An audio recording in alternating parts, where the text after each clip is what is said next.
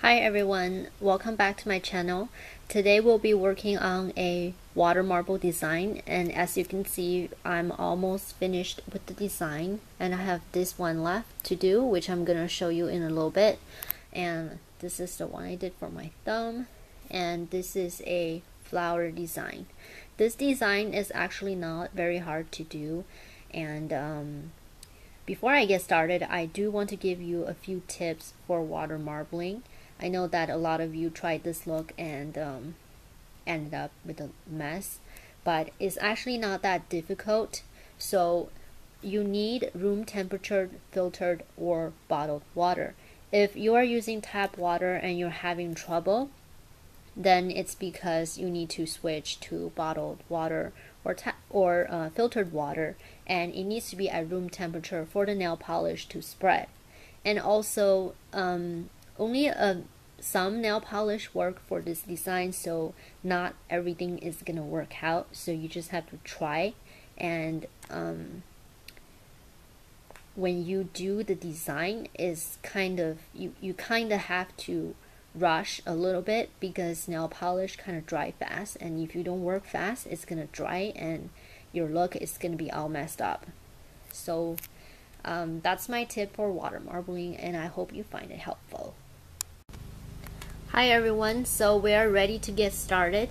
First of all, I have this nail prepped with 2 coats of pearly white, and I'm using the Revlon one, and it's called Pure Pearl 020.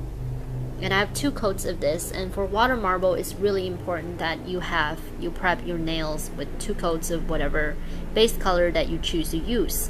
And for my water color, I'm using all feminine colors. First of all is the Sinful colors one, and this one is called Glass Pink, and it's a very sheer glittery pink. The next one is from Sally Hansen Hard as Nails collection, and it's called Coral Reef 405. And the last one that I'm using is a purple, and is called Posh Plum, and is 190. I really like the Sally Hansen Hard as Nails collection because I just feel like it works so well for water marbling.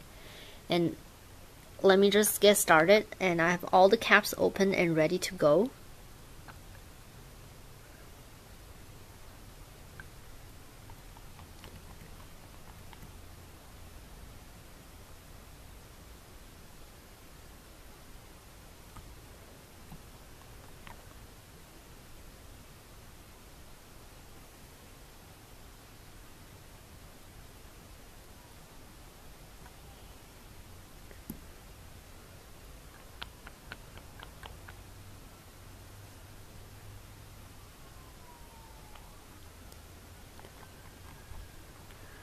Just gonna drop in one by one, and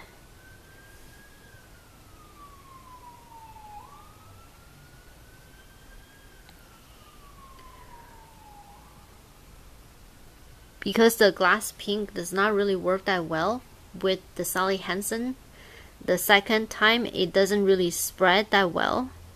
Just kind of have to wait a little bit longer than usual so that the nail polish has time to properly spread before I dip in the purple. Usually I don't use anything other than Sally Hansen for water marbling, but I really like how the sheer pink looks on my nail, and that's why I'm using it.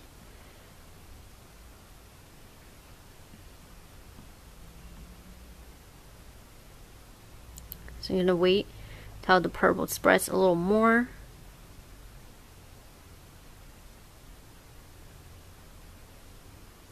Like so. And the last drop is gonna be another drop of the clear pink. And that's gonna be all the nail polish that I'm dropping in for this look.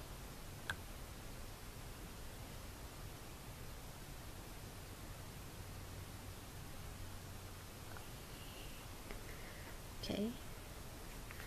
And I'm just gonna use my toothpick to draw the design. I want to start from here because if I start from outside, then the nail polish is already dry, and that's gonna basically mess up your design.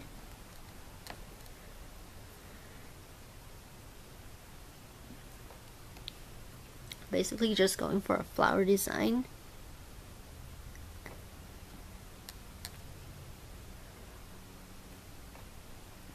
I do kind of want to work quickly because the nail polish will dry really fast.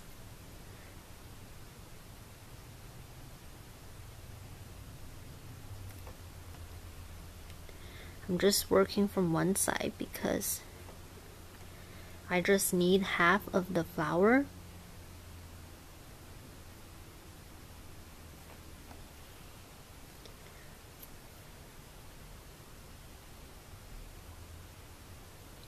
Okay, so this is the portion that I'm gonna dip my nail in. And how do I want to do this? I want the petal to be on this side, so I'm gonna rotate the cup for my dip, and I'm just gonna dip like so. So I'm just gonna aim for the part I really like, and then I'm just gonna dip it in, and I'm gonna blow on the surface to help the nail polish dry. And then I'm gonna reach in with my toothpick and just clean up all the excess nail polish. We're gonna really clean it well. I want to turn my nails over when I pull it out, and I want to pull it out very, very slowly to avoid any air bubbles. And that's basically my design. And then now I want to go ahead and peel off the tape so you can kind of see the design.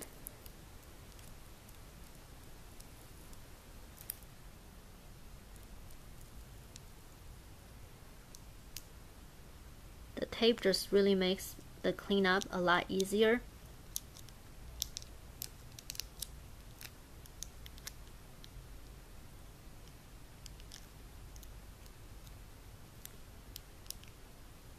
Kind of want to do it carefully so I don't like accidentally rip off the design.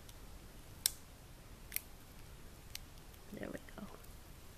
As you can see, that's the half of the flower here, and what I want to do is I just want to clean up around the nail just to make sure it looks out perfect, and that's what you see in the intro video. And for this finger, my middle finger and my pinky, I didn't actually do the water marble because the nail is kind of short, so I feel like it's not gonna look really nice. Water marbling tends to look very nice when your nail is kind of long. So, and I kept it in the same color scheme just so that it would match with all the other nails. I really hope you enjoyed this tutorial, and I hope you try it out, and I will see you next time. Bye.